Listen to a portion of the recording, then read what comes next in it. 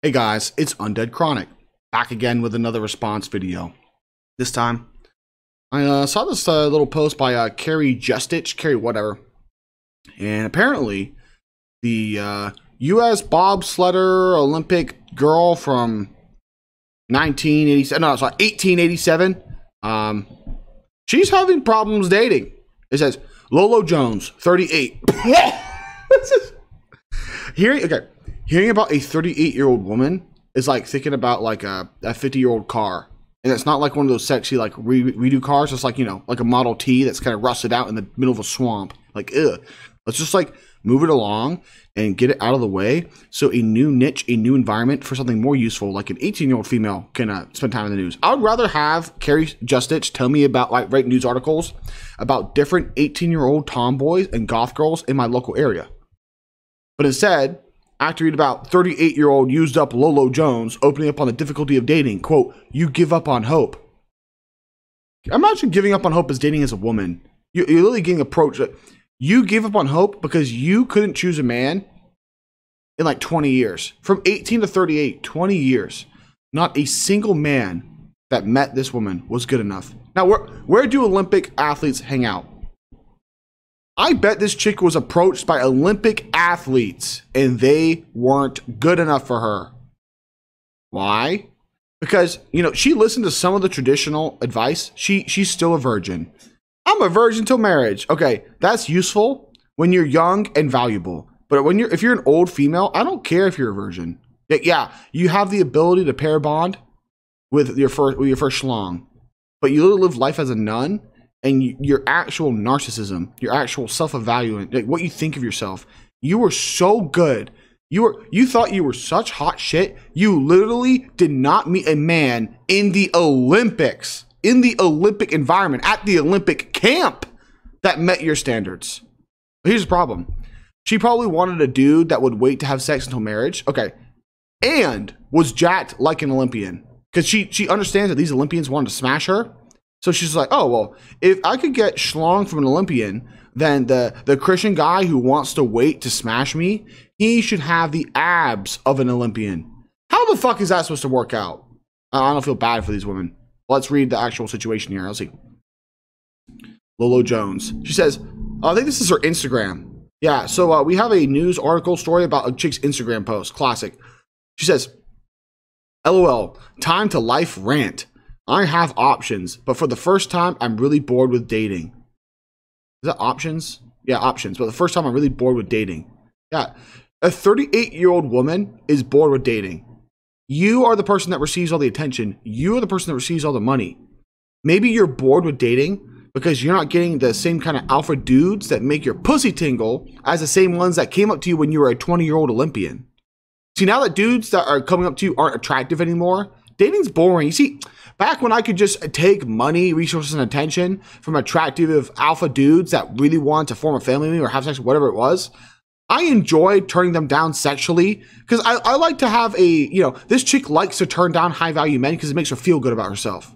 Everybody wants me. But now that she's old and wrinkled, now that she looks like the Wicked Witch of the West, had a kid with Donald Trump, and then they use a smooth face app on her wrinkles, right? She's upset. Oh, Giga Chad isn't approaching me. Snowboard Chad isn't coming up to me. Olympic Chad isn't calling me up because you're 38. You're not attractive. I don't care how athletic you are. You are 38. She says, look, I'm no spring chicken. I'm 38 years old. Okay, grandma, move along. See, if you had a daughter 20 years ago, today, she'd be good for me. Or no, if you had a daughter 18 years ago, she'd be good for me. If you had a daughter 20 years ago, that bitch is too old for me, bro. So 20 years ago, you have a daughter. She's too old for me. What do you think? I think of your old, atrophic, lack of estrogen, post-wall ass. Nasty. She says, I'm not at an age where I could pretend, like in my 20s, oh, I'm not looking for anything serious when I was totally wanting to get married at that age. That's the problem. You have these females who have one or two standards, like, oh, I want to be a virgin until marriage. And they're not smart enough to realize. Really, the biggest thing is they are too proud to realize they are worth less at 30 than 20. Try telling a bitch in your life that when she's 30, Less men are going to want her when she's 20. She's going to be triggered. But I got a job. I got a chemical engineering degree. I got a PhD. I'm an educated woman. I live in a city. I eat Thai food. I don't care, bitch. Them eggs are dry. Ugh. Dusty eggs in the wind. I'm feeling parched right now thinking about a 38-year-old bitch's eggs. It's not good. Make sure you guys stay hydrated. We need good eggs only, you know, a good eggs only shirt. I like the good pussy only shirt, but maybe there's one that's just like, where are all the good eggs? Where are all the moist eggs? All these eggs are dry, old, useless eggs. They're dusty. You guys ever go to an old hunting cabin or an old whatever, and there's like cobwebs everywhere, spiders, and like you try to go in and then you basically take a step and half the damn thing falls down. That's like trying to go into a 38-year-old woman's ovaries to look for some eggs. Like going in there. Fucking cobwebs. Like, oh God, the birth control pill. Tequila from girls' nights out. Disgusting.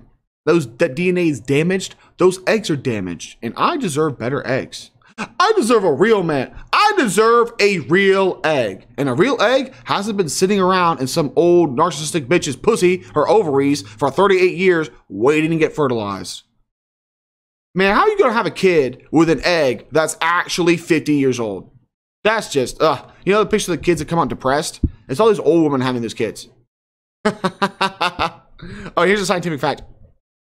You'll like this one. Having a kid with a woman over 40 is just as bad for its genetics than having a kid with your first cousin. That study came out of New Zealand.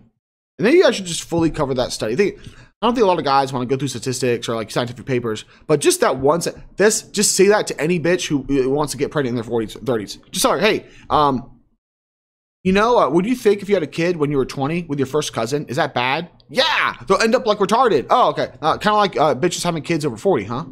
Exactly. She says, look, I'm 38 years old. I'm not an age where I get pregnant. I'm not looking for serious. I totally want to get married at that age. Yeah, she totally wanted to get married at 20. How easy. How early? If I was a 20-year-old Olympian female, getting married is literally the easiest thing I could have done. I could have had dudes lined out the fucking door every day of the week. I could have seen 10 guys a day. Okay? But what does she want? Okay, now you're like, why couldn't she find a guy that was good enough for her?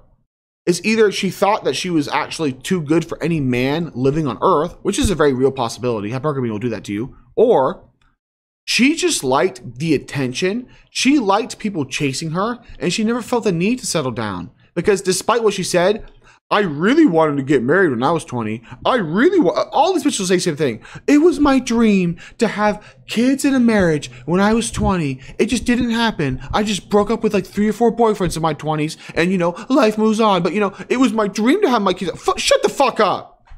Sit down and shut the fuck up. If you say, it was my dream to get cream pied by a simp in my 20s, but I couldn't do it. The only reason you couldn't do it is because you would have rather gotten creamed by bad boys and think you'd get to simp when you were 30. This chick thought she was gonna get Olympian simp when she was 40. I don't even know. Maybe some like Olympian simp trainer. Who knows? Olympian simp wanted to make kids with her when she was attractive. Because Olympian simps understand, men will understand old women. I mean, they don't understand. They know old women aren't attractive. Good pussy only. GPO.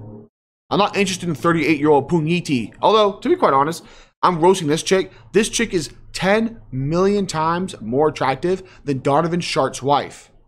Yet, Mr. Fake Red Pill's got half of the manosphere coming over here, watching him fondle his nuts while different bulls enter his wife. It's disgusting. I'm roasting a 38-year-old Olympian. Like, look, I am roasting a woman who is younger than his wife and who is the definition of peak physical shape because he's a narcissistic, entitled thought. What do you think I think of fat white woman? Like, it's like, these fat white women have seen more African schlong than those poor Nat Geo, you know, the first film crew to go through Africa. And all the tribes of naked African dudes run up to them. Black schlongs flipping through the wind in the trains. And all these dudes had nothing to do but record black schlong for decades. This bitch has seen more black schlong than that camera. It's so gross. Okay? But this entitlement, every chick has the same kind of virus. This is the 38-year-old Olympian. She says, It's hard to date. It's always the same story, picking between two extremes, right? She says, one guy is a Christian guy, one guy is not. Okay, if her standard is virginity till marriage, she literally just called a Christian guy an extreme.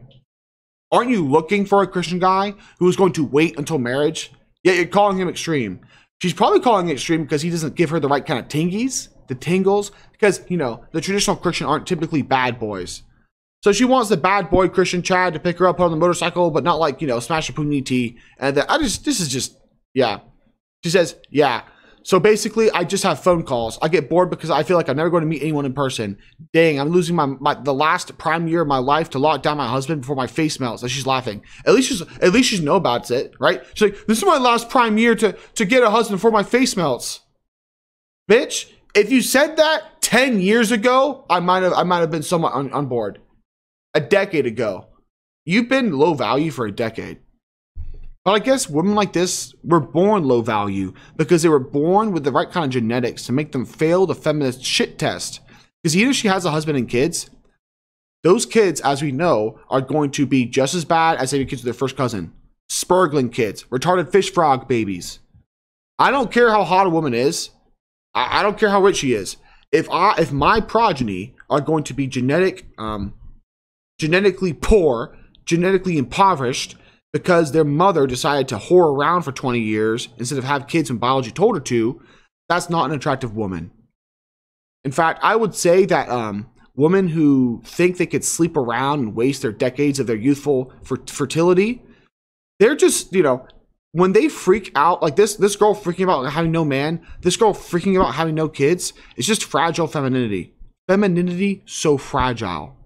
This fragile femininity is just basically when women they buck up and they get offended because they make the wrong choices to be a feminine woman. A feminine woman submits and has a lot of gives her husband a lot of kids.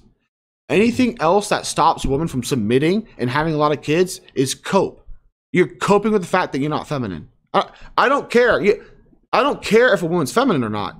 She could be a masculine turbo slut and fuck me and all the boys and then fuck off. But then the demand for them to be treated like a woman, the demand for me to call them feminine, nah, bitch.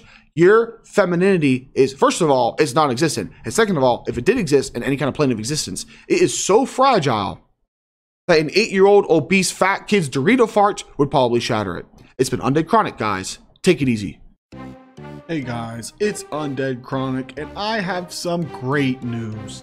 The Chronicles comic book is finally in the works. Let us celebrate, my brothers. But we need to keep this momentum going. We need to fund the pilot comic book, and we are so close. We are so in range.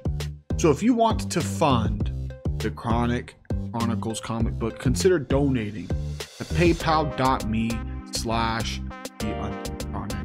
Make sure you tell me in your description that you're donating for the comic book, and I can send you some of these dope draw line arts like this. What we got here, Ribby, has been hitting the gyms. My man's deltoids are as big as his damn waist. But Chronic, wielding the sword of Red Pill, is here to cut through the cucks. Now the pilot for this comic, the first comic for the Chronicles, is the escape from the Google Gulag, where Ribby is going to help Chronic bust out of the censorious prison. You know, slay some cucks, roast some feminists, all that good kind of stuff.